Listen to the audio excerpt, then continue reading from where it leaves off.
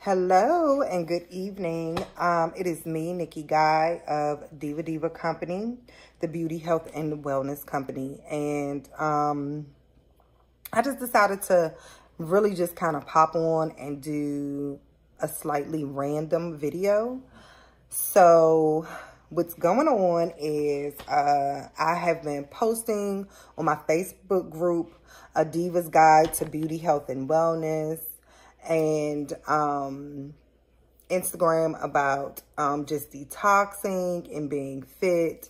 And so it is officially the 14th day of the year, and actually right before January. My birthday's in January, and so I always try to like get myself revved up for another birthday year. So in my 30s, my early 30s, I really struggled with weight gain after I had my third child. And by my fourth child, it was just a done deal. I hit my highest weight.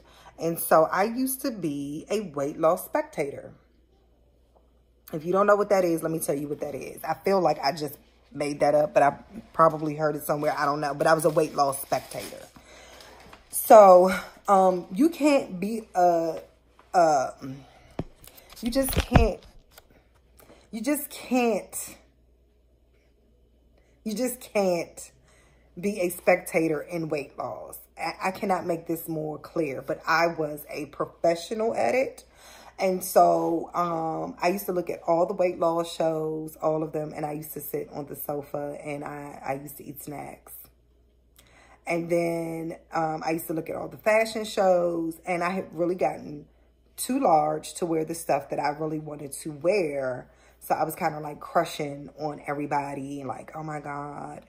And so my process and my journey really started with the vision and images in my head of what I wanted to look like, how healthy I wanted to be, the example that I wanted to set for my children. I wanted to live for my children. At that time, several women, Black women that I knew had gotten cancer and died before they hit the age of 50 or shortly after they turned 50.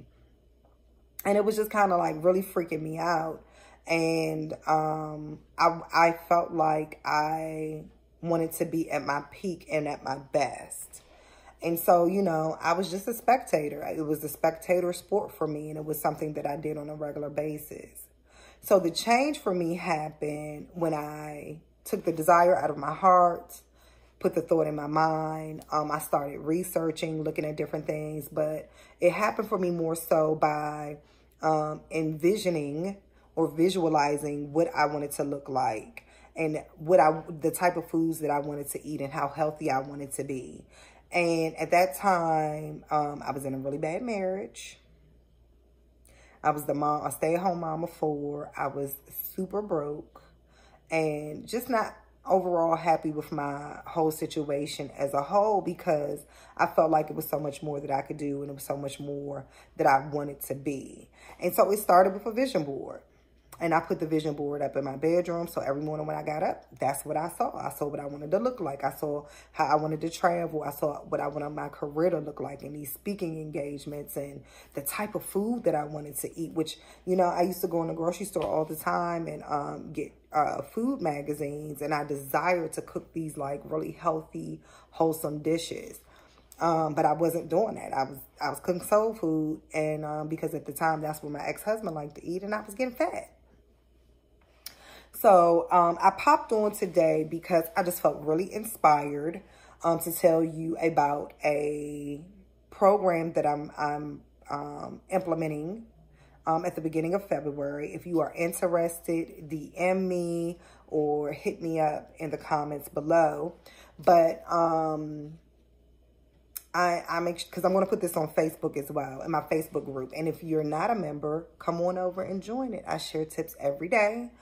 But I felt really inspired to come on and talk to you about my pandemic weight gain. So fast forward, I lost all that weight. I lost that weight, and I think the smallest size that I got down to was like a size 6.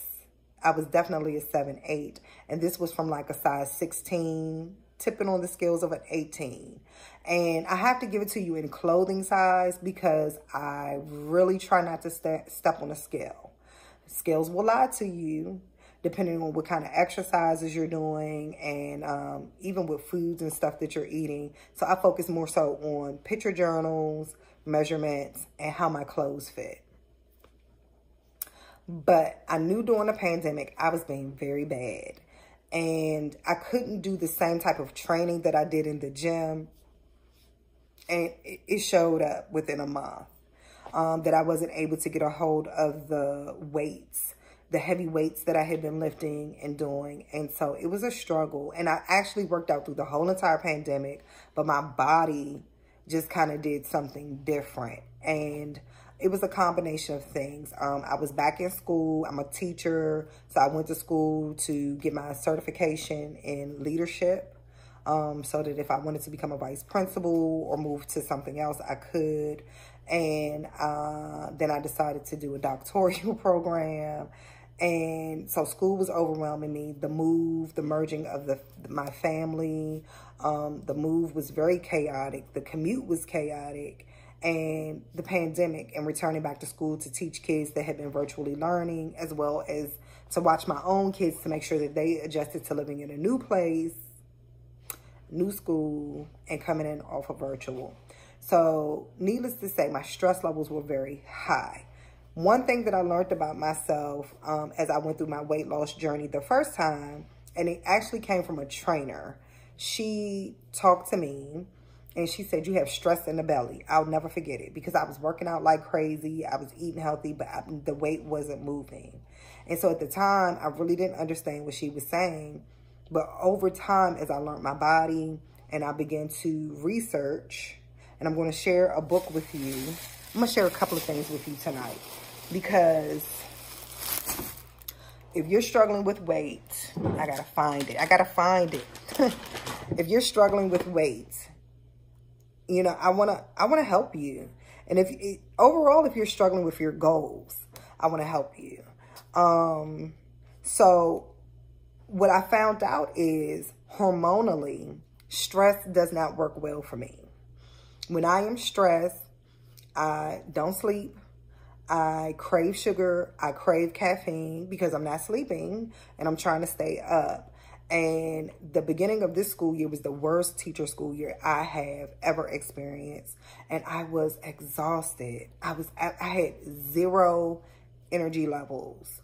And so everything was about the caffeine and the sugar.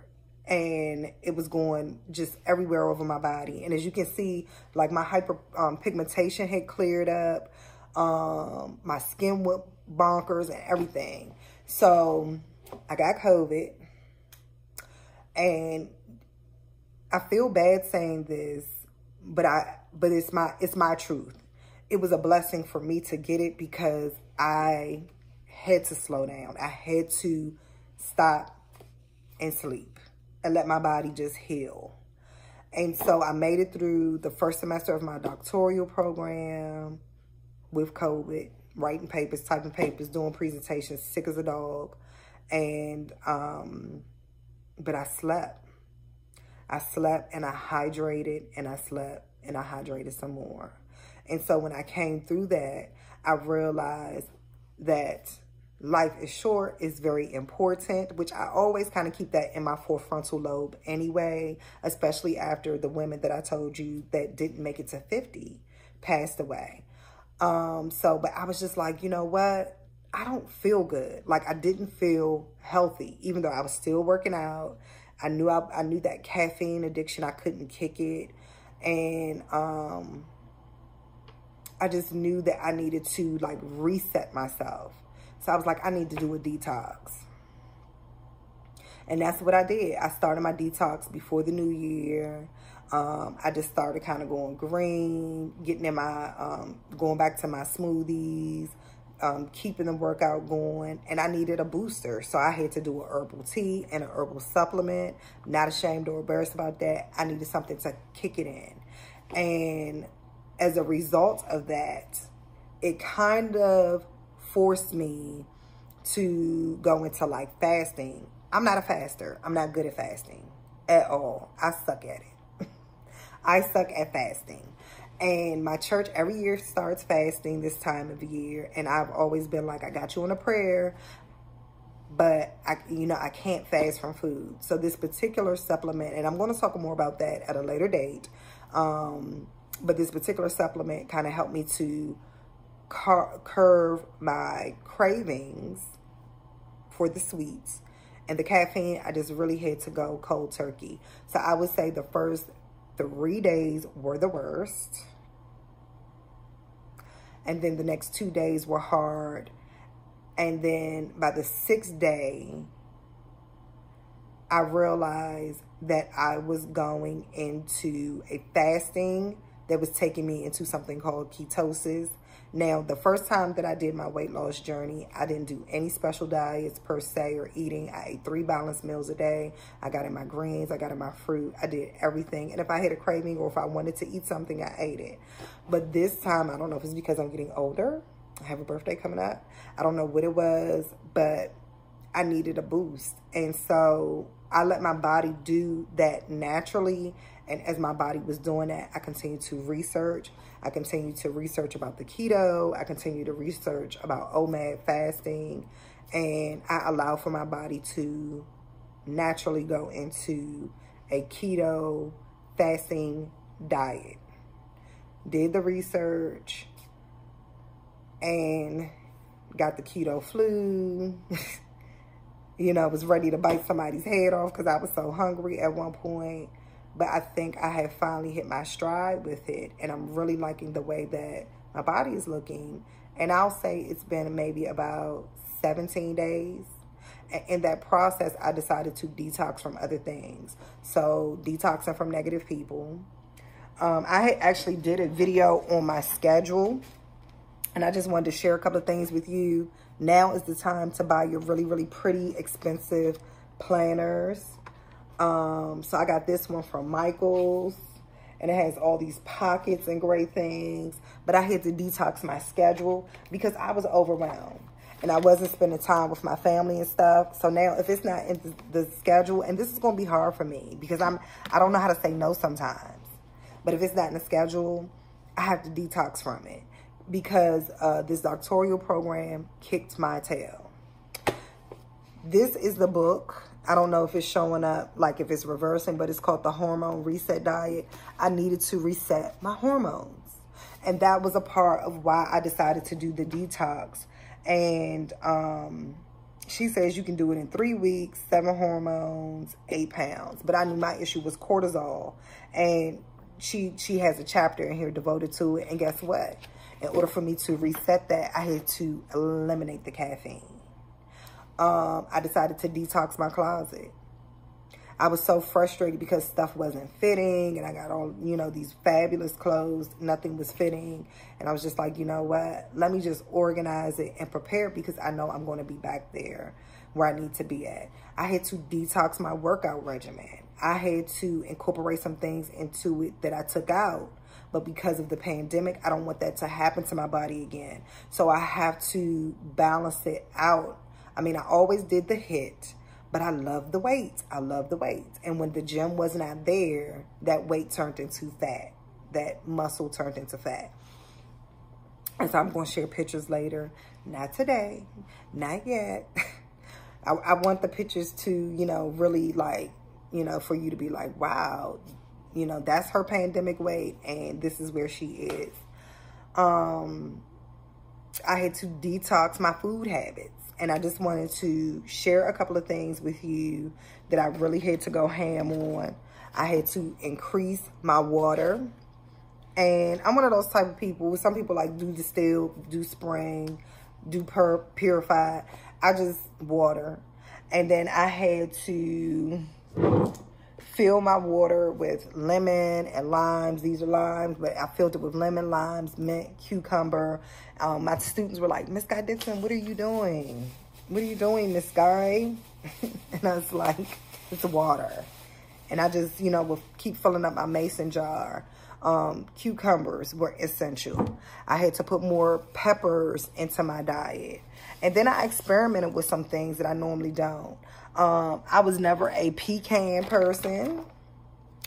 And when pecans, they are delicious.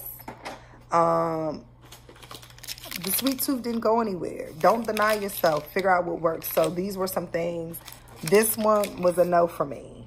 I researched this, and a YouTuber said, oh, this is great. This didn't work for me. Maybe it works for somebody else. It was a no for me. This one I haven't actually tried yet. This was my absolute favorite. And so, you know, I increased my vegetable intake. I have a couple of pictures of recipes and stuff that I just like kind of created on my own. I ventured into cauliflower in ways that you would not believe. And I also did the zucchini fries. I mean, that wasn't something that was necessarily abnormal for me. Now, one thing that I really did step out on a limb, I had seen this in the grocery store multiple times. And one of my girlfriends asked me, she said, well, how much sodium is in that? I don't care, because I just honestly was surprised that, I mean, you don't want to overindulge in anything. But I was really just surprised at how much this did not taste like cauliflower. And they have a broccoli one. I popped these in the air fryer, and they were scrumptious. I couldn't believe it. And I'm tired because, you know, I had a really, really good pump tonight. So I don't feel like getting up. But I even found like a keto type of ice cream. And it was amazing. So you have to figure out what works for you. Your body is changing. Your hormones are changing. Things change. You have a baby, it changes. You get older, it changes. You go on a medication, it changes. So things change. And you need to anticipate that things are going to change and think in terms of how you can maneuver your way into a healthier version of you. So, like I said, it's about 17 days into my detox process. And I have detoxed so much more than what I've thought. I have tapped back into my prayer and meditation in a positive way, which I need that because my job is super stressful. And I wanted to share one other thing before I log off. Somebody should have told me because I did not know. So I had a strategy because my district is actually back on virtual. They'll be all virtual. So who cares what I wear to work virtually? Because they have us in teacher jail. Like, we're locked in our classrooms. We can't talk to each other. It's crazy. They want us to come to work and just sit in our classrooms, empty classrooms, and teach kids virtually. But that's what they have us doing because of the, you know what, right? And so the leggings that I put on, when I got to work, I realized they had a huge, I mean, it was an astronomical hole. Thank God I had something on to, like, cover me. So I was like, oh, my gosh, I got to go and grab something. Because what I had been doing this whole time that the kids had been on virtual, I utilized that to try to reset my workout routines and regimens to, like, really hit it hard.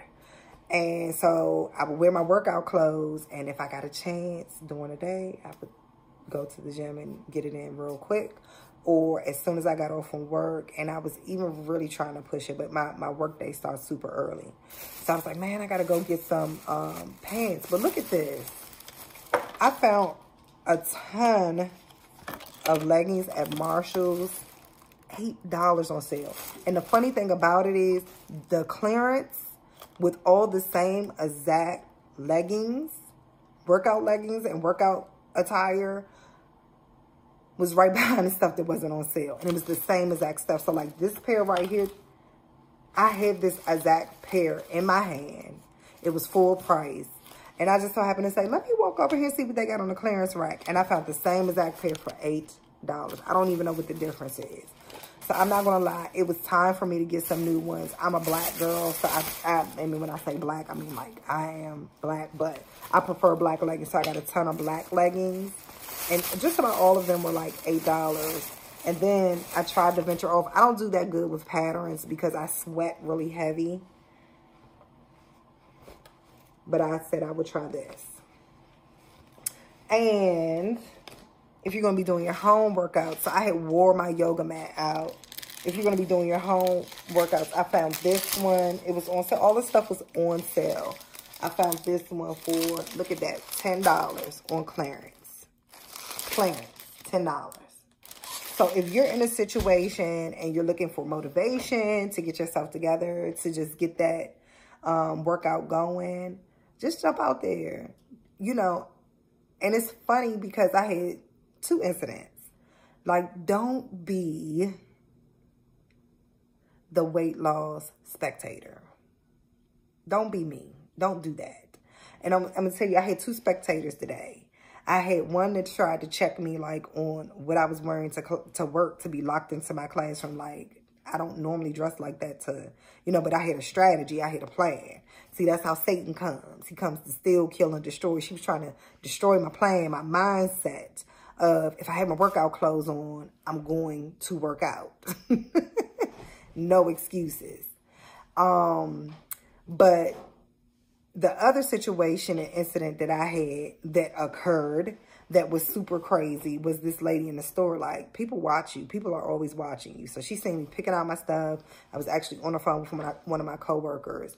And so she kind of stopped me and ran up on me and was just like, I see you're going to the gym. You're going to start going to the gym. And I felt compelled to, I don't know, sometimes I'm a little mean. I felt compelled to chin check her and just let her know I go to the gym every day. Never miss a day. And so she looked at me and she said, well, I'm going to start Monday. And so your Monday needs to be your today, like right now. Like, maybe not right now if it's late at night, but maybe in the morning when you wake up. It's no time to start it, but to start it. So don't be the weight loss spectator like me. So if you're interested in participating in the program that we're having, it's going to be a group session. I'm going to take you through the whole process of deciding what your goals are. I'm going to keep you accountable. And hopefully you will get to where you need to get to, because you'll have a plan. You'll have a method to execute it. And I'm super excited to help women in particular get to their health and wellness goals, because it's just something that we need to do. We can't afford to get so consumed by work, family, and everything that we check out of here. So just let me know if it's something that you're interested in. I'm here to be your accountability coach through it.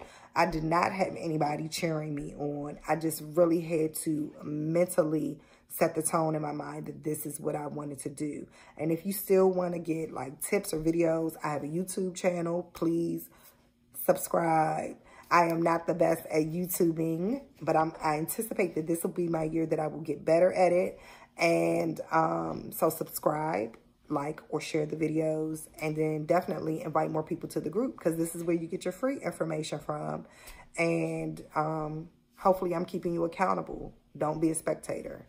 Okay, have a great evening, and I'll be checking in with you guys again soon.